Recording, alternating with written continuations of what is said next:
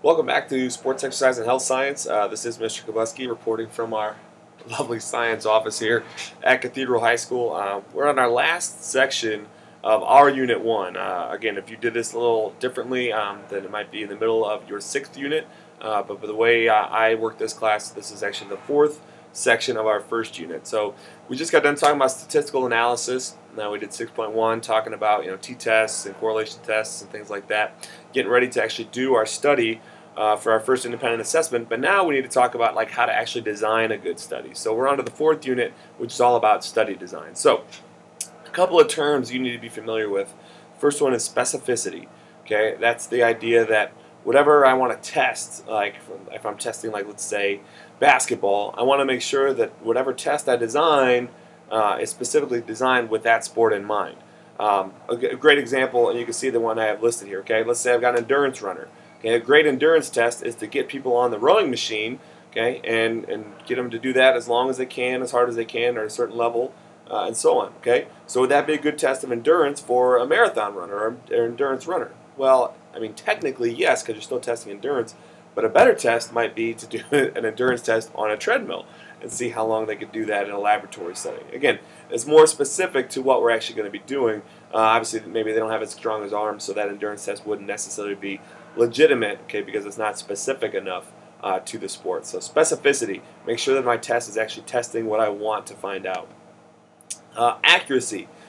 This has more to do with the way that you're going to actually calculate your data, your quantitative data. Meaning that I want to have measurements as precise as possible, meaning as close to the actual value as possible. An accurate measurement is one that is going to be close to the expected outcome.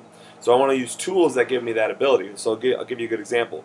If I use a stopwatch, okay, that only goes to the tenths of a second, as opposed to using one that goes to the hundredths or even thousandths of a second, I would want to use the one that's more accurate, because that's going to end up showing differences or correlations at a greater rate. So it's actually going to show the difference. Okay, I'll give you a great example. We're running 40s for football, let's say. Okay, so I've got a kid that runs a 4.6 40 and a kid that runs a 4.9 40. Now those are two really different styles of kids right there. 4.6 is pretty fast, 4.9 not so much.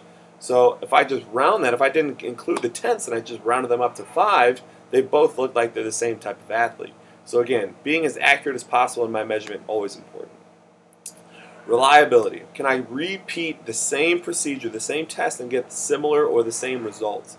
If I can't, then that means there were errors in my original test and it was not reliable. Now, it doesn't mean your test is necessarily invalid. In fact, errors are a good thing, because errors give us a chance to kind of explain what we think happened and why, and maybe where we could go from here. But obviously, if my results come back as pretty unreliable, then I'm probably going to expect you to redo that test. We want it to be as reliable as possible. Okay? So a good study, and again, this kind of goes back to your earlier science classes, but I should have two types of groups, a control and experimental, meaning that I should know the result of one already, and then one I'm doing some type of test on. So whenever possible, I want to have a control group and an experimental group. While I'm on that topic, groups should be big. The bigger the better, because that eliminates the chances for unpredictable things to happen, for outliers to happen. It gives me a better spread on my bell curve. Okay. I need to be able to identify independent and dependent variables. Now, I teach this in my freshman biology classes, saying the independent variable starts with an I, and I control that. I change those two things. Whereas a dependent variable then is what I'm actually going to measure during the test. It's dependent on the test. So I control the independent. Dependent is done by the test, whatever I'm measuring. I want to identify as many constants as possible when I'm creating a test. A constant is something that I'm going to keep the same from one test to another. Temperature is the same, time's the same, what they had to eat before to eat, or what their pregame routine, all that stuff, whatever it may be, whatever it is for your test, we want to keep as much the same between our two groups or two tests as possible, so that I'm really only testing that one independent variable.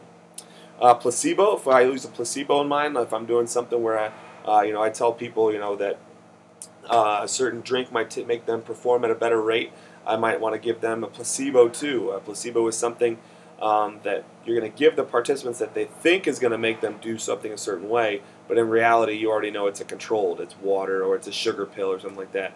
Okay, a really good example is placebos making, you tell people that it's going to increase their feelings of like pain or emotion or whatever, and then you do some type of test on them, and if they think that it's going to increase that emotion or that feeling, then they will actually give you those results because they think it's going to happen, even though that placebo really was just a sugar pill that doesn't do anything.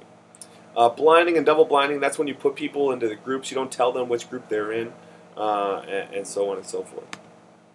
All right. Lastly, a PAR-Q test. Okay, now I'm going to flip over. It's really a questionnaire more than a test, but it's a 7-question questionnaire. And basically, it's for anybody from ages 15 to 69. Okay, so whenever I'm going to do a test, especially one where I'm going to ask people to do something athletic, I'm going to probably ask them to fill out this PAR-Q along with a disclaimer saying that they understand that there's a chance for risk and things like that anytime they do an athletic type test. But this is the Physical Activity Readiness Questionnaire, or PAR-Q.